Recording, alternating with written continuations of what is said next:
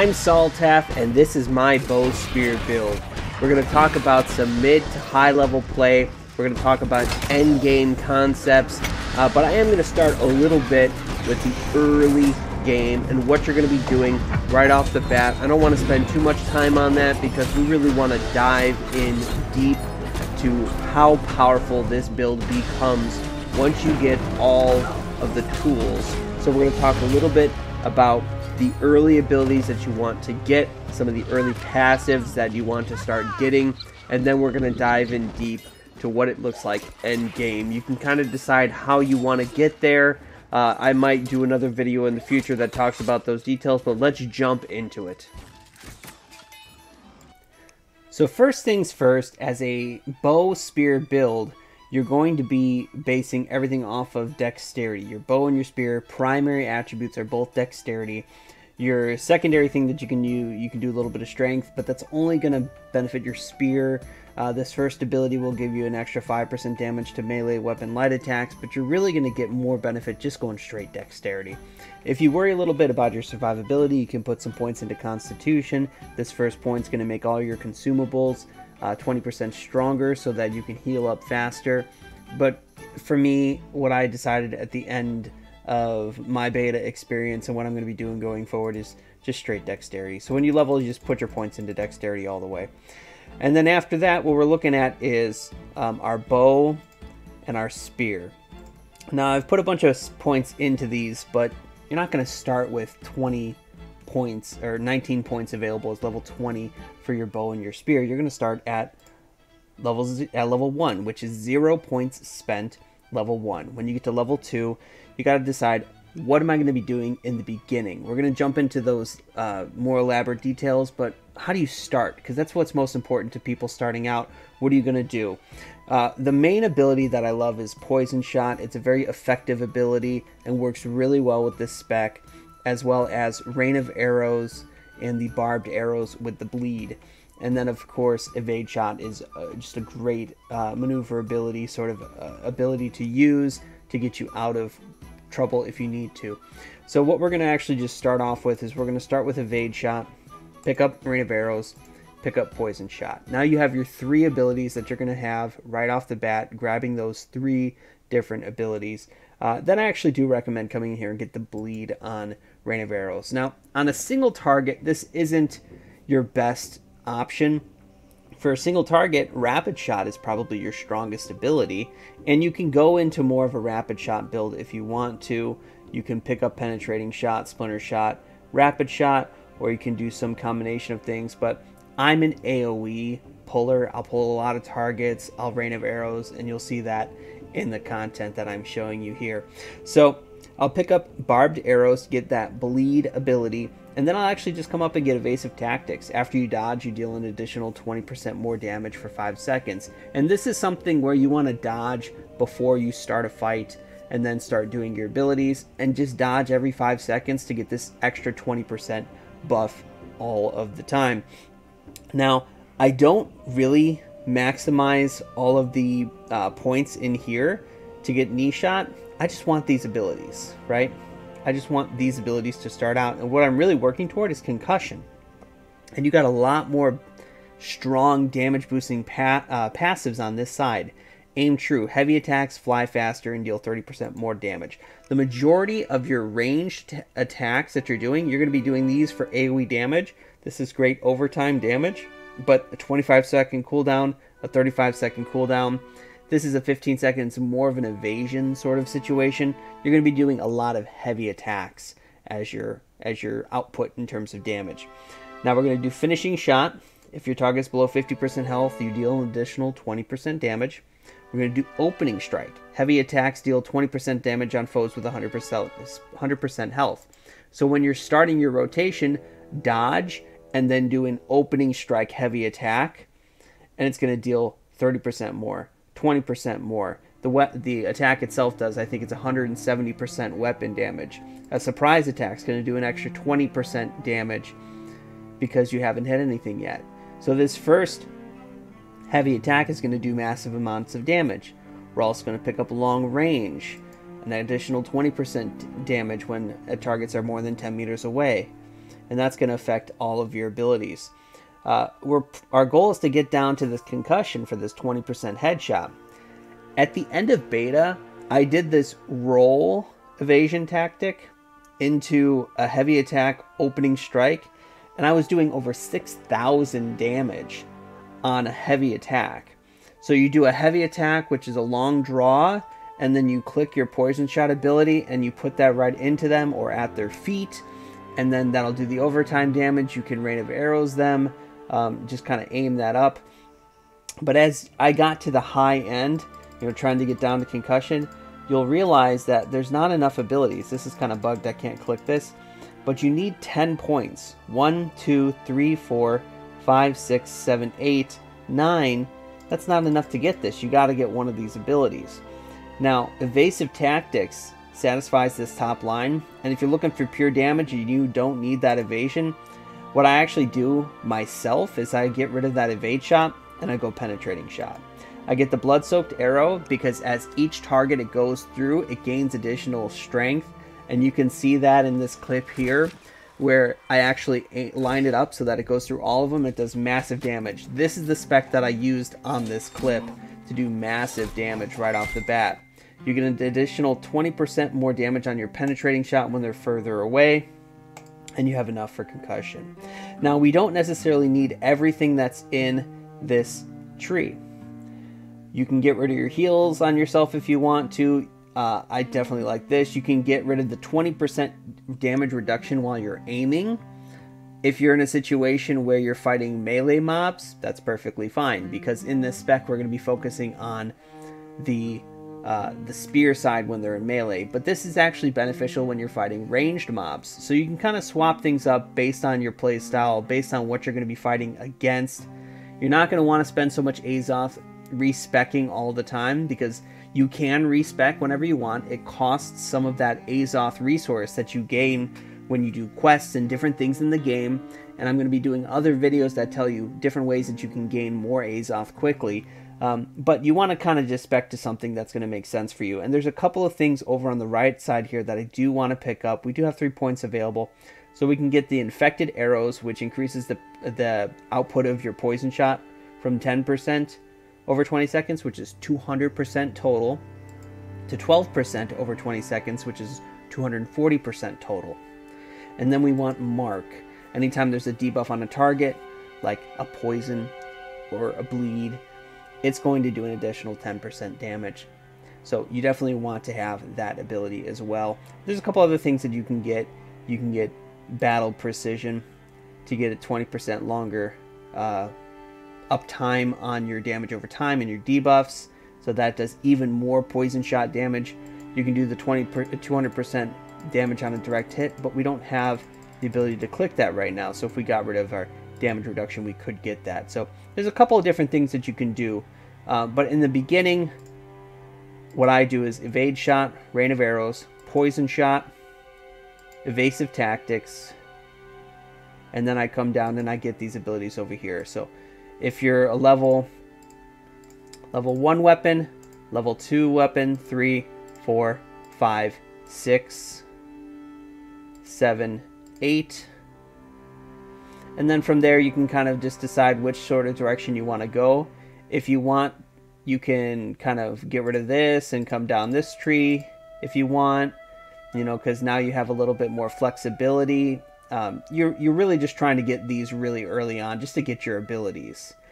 You can do whatever you want, obviously. You can do stuff over here, so that's flexible. But in the end game, I really like the AoE nature of this, and that's what I'm going to be using. Now, how do you start off your spear tree? Right? Because we're eventually going to be getting, we're eventually going to be getting this build where we have our sweep, our perforate, and our vault kick. And I'll go into that a little bit more detail. But how do you start the tree? Because sweep, we're doing all this stuff over here, but really what we're trying to do is perforate and vault kick and a couple of these fast reducing cooldowns on things. So basically, what I do personally in the beginning is I'll grab Skewer, It's a nice additional damage over time bleed. Get Perforate, get Vault Kick. Vault Kick is our stun. Perforate is a rend ability that allows targets to take more damage as you do damage to them. And when you get the bottom ability here, when you get the third attack of Perforate, it actually will stagger the target. And what we're doing here is we're creating this spec that allows us to keep targets interrupted all the time. So what we need to do next after this is, level 1, level 2, level 3, level 4. I actually grabbed this next, aggressive maneuvers. So what we're going to be doing here is we're going to dodge, use an ability, dodge, use an ability.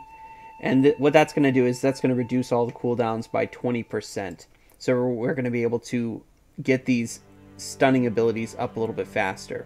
Now, right in the beginning, we don't have all of the tools available because this doesn't have a stagger yet. You need to come down here to get the stagger. You can get this Empower ability. You can an additional 30% cooldown reduction when you successfully hit with Vault Kick. This is how I would start off. Then I would come down, increase the strength of the Rend, and get the stagger. And then probably come up and get Refreshing Jabs, which is another cooldown reduction perk of the spec. At this point, you start to get into the realm of swapping over to the other side, where you can drop Skewer and pick up... I just pick up Deadly Reach and just kind of focus on being a little further away, just outside 3 meters, while attacking things with my long spear. Because I don't really use a lot of heavy attacks, at least not consecutive heavy attacks. So I pick up this, then you get Sweep. Now you have your new ability. Now you don't really want to drop Skewer until you can have Sweep as your third ability, because you don't want to sit with just 2 abilities. You want to have 3 abilities. Now once you have Sweep, now you have your full toolkit. You have your dodges, allowing you to reduce cooldowns. The successful Vault Kick reduces cooldowns, and your light attacks, your second hit of your light attacks reduces cooldowns. And Sweep is a 10-second cooldown base ability, so you can use it quite often. Then you want to come down. It gives you grit while you do the attack. That means that you can't get interrupted while you're doing it. And then you get your ability to do additional damage, a second hit of Sweep to do additional downward striking damage to it. You can pick up Merciless Strength if you want to, which will basically allow this to do 25% more damage. I do like grabbing the Invigorating Hits, but before that, we're going to pick up a couple other abilities over here. Finishing Blows is good because this is, when you're in melee, this is what you're going to be finishing targets off with. You're going to be starting with the damage of the bow and then finishing things here, so this is actually a rather strong ability for the spec. 4 more points. If I remember right off the bat what I'm doing. Oh shoot, I need Exploit Weakness. So how far? Okay, so once you have these abilities, you could probably even skip this. Just get the Sweep.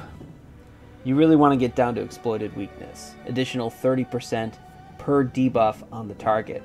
Well, when you're pulling, you have 1 debuff from Poison Shot, 1 from the damage over time here, and you can have a 3rd debuff from Rend. So those are your 3 debuffs for an additional 30% damage. You want to get that Exploited Weakness.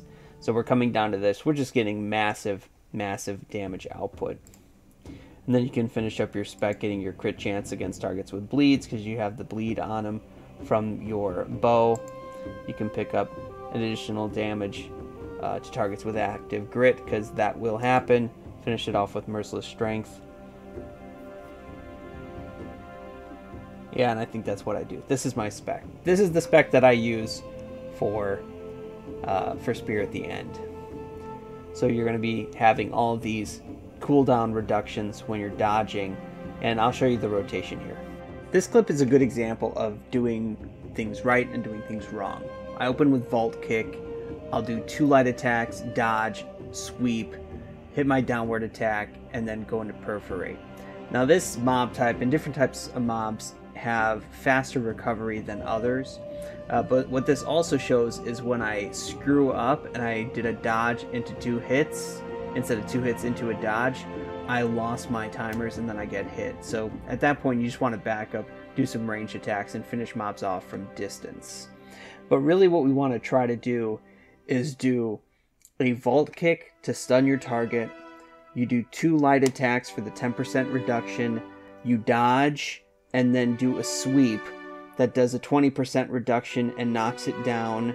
Then you want to dodge and do perforate, which is another 20% reduction and a stagger. And at that point, you should be able to dodge and vault kick again, which is a 30% reduction. And then you can do 2 light attacks, dodge, sweep, and continue from there. Just that's the rotation that I found has worked very well for me. So there's 2 different ways that I used the bow in this spec. One was a knockback spec, and then later on I used more of an AoE damage spec, just really focusing on early massive area effect damage, followed by just really focusing on the spear. But the knockback spec gives you a little bit more survivability and a little bit more evade ability when you're playing. So I'll start with the knockback evade spec, because the majority of the time that I spent in my bow spear build, I was in this knockback spec, and it's a really good spec for single target. So on the skirmisher side, you get evade shot, which gives you some evasive maneuvers, does decent single target damage, and the second ability here will give you the 2-meter knockback, which is great for just distancing mobs from yourself. And on pull, just kind of slows them down so you can do more range damage as they're coming into the fight. Now, poison shot's going to show up in both versions of this spec. This will put a poison cloud on the ground. You can put it on the ground, or you can hit a target with it. The poison will hit either the ground where you hit, or right where the mob stands. If you hit a mob, if you miss a mob and it flies past it, that poison cloud's not going to be effective. So a great way to ensure that if you're pulling a group of mobs or a single mob, if you shoot the ground right in front of where they're going to be running to between you and them, that cloud will last on the ground for 6 seconds, and any foe that enters the cloud in that 6 seconds is going to get a 20-second duration poison, and that'll do 10% weapon damage. If you get the second ability, it'll do 12% per second for 20 seconds. That means it comes out to a total of 240% weapon damage. Now, if you have multiple targets, this stacks up to be a lot of damage. When you're considering your output, I always look at efficiency. How much time does it require me to do an attack? What total damage is this going to do? Obviously, front-loaded damage is superior to damage over time, but something like Poison Shot was such a powerful ability, and it was a staple for every single build that I used. This is how I opened a lot of my fights, was with Poison Shot. Now for this spec, we want to get down to Rapid Shot, because the last shot causes a knockback. Also, total, the 3 hits, if you hit all 3 arrows, does 325 weapon damage, 325% weapon damage to the target. Great for single targets, and it's actually just a lot of fun to use. So the question is, how do you get down to that? So one of the things that I use is heavy attacks fly faster and deal 30% more damage, as well as long range, deal 20% more damage to foes at least 10 meters away. But now, something to note is these, just because you have 2 doesn't mean you can come down here. I can't click this yet. You have to have something in this next line. So you're probably not going to do both of those right away. You are going to be using heavy attacks quite often because there's so many things that boost your heavy attacks. But we're going to focus on long range. First, 20% damage to foes, because this is going to affect all of your auto attacks as well. And then you can take a 20% damage decrease on you when you're aiming, or you can go with finishing shot if your target's below 50% health, deal an additional 20% damage. You can do this. With this spec, the majority of your bow damage is actually at the beginning of the fight, and you're actually not really taking damage while aiming. I still picked up finishing shot anyway. This is what I kind of prefer, even though with this spec when you're soloing, the majority of your bow damage is going to be at the beginning of the fight when the mobs are above 50% health. But by the time anything gets close enough to me, I'm not really aiming at them. I'm bringing out my spear and I'm stunning them. So, rapid shot, you get into this. If all 3 arrows consecutively hit the same target, you get a faster cooldown on rapid shot, which is nice. And the final blow of rapid shot deals an additional 25% extra damage. Now, when you're doing these trees, you want to decide what you want to get. Do you want to get knee shot? Knee shot was majorly nerfed during the beta. It used to be 50% slow. Now it's a 10% slow for 2 seconds, which is nice. But I really like concussion, additional 20% damage when you land headshots. And you're using this spec on pull. And there's a couple of abilities that we're going to grab that really make your early attacks do a lot of damage. And the first headshot's pretty easy to get because it's a stationary target. And when you get these knockbacks, you can actually line up to get additional headshots. So I've actually not really bothered to get these abilities quite yet. This will give you an additional run speed, 15% run speed for 5 seconds after you use evade shot, which is nice. But we're really focusing on a lot of early damage and then getting into your spear so that you can stun and knock them down and stagger them and just really burn them down with the spear damage. This is just early on boost or burst damage and slowing them down with your knockbacks. So what we're going to do is we're going to try to get down to this concussion. So we need to do 10 abilities in here. We're not going to grab these. What we're going to do is we're going to get more of these passives. We're going to get surprise attack because 20% extra damage on your first attack. We can heal ourselves, but let's look at some of these other ones. We like this 30% extra damage on your heavy attacks. Opening with a heavy attack is incredibly powerful with this spec. Heavy attacks to deal 20% extra damage to foes with 100% health. It really makes a lot of sense with this bow spec to do your first initial attack, especially on a single target. Use a heavy attack, getting that headshot. So we need to get a couple more items. I really like having the arrow range ability increase the distance before it starts to fall off from gravity, so it's a lot easier to aim. Now this is kind of bugged. It's not letting me hit this bullseye. Bow shots will critical chance an additional 10% of the time. And I'd like to get that, but it's not letting me click it. So I'm just going to go ahead and click Hawkeye. Unfortunately, I didn't have the right spec for this. I didn't have a full 20 spec in the game, so I wanted to do this on New World Fans. You can build all kinds of builds on this site. So we're going to go ahead and do a 10% heal on myself, which I find to be more valuable than the 20% less damage while aiming. I like the healing output. I don't really deal too much with getting hit while aiming, to be honest. And then we're able to pick up concussion. Now on the skirmisher side, we have 4 points left to spend in our tree, which means we can put more into here. We can get bullseye, we can get unbreakable focus if we want to. But there are a couple things over on this side that are rather important abilities that we should be getting. Primarily evasive tactics. Now for this ability, after you dodge, you'll deal an additional 20% more damage for 5 seconds. Now it's important to note that all of the passives in any tree that you use only work while you're using the weapon that ability is attached to. So this is only going to work for your bow. You can't evasive tactics and then swap to your spear and benefit from the 20% damage boost. But what you can do is make sure that you roll, or dodge rather, at the very beginning of a fight, just to get this buff, and then start using your bow attacks. At the end of beta, I realized that I needed to be doing this more often, and I started testing it out where I would dodge, and then with all of these additional heavy attack bonuses, I would headshot with just a standard heavy attack, and I was hitting for almost 6,000 or 7,000 damage just off of a standard heavy attack. And it's incredibly powerful. So you need to have this evasive tactics, and you need to make sure that you're dodging to keep it up, because that additional 20% boost is huge.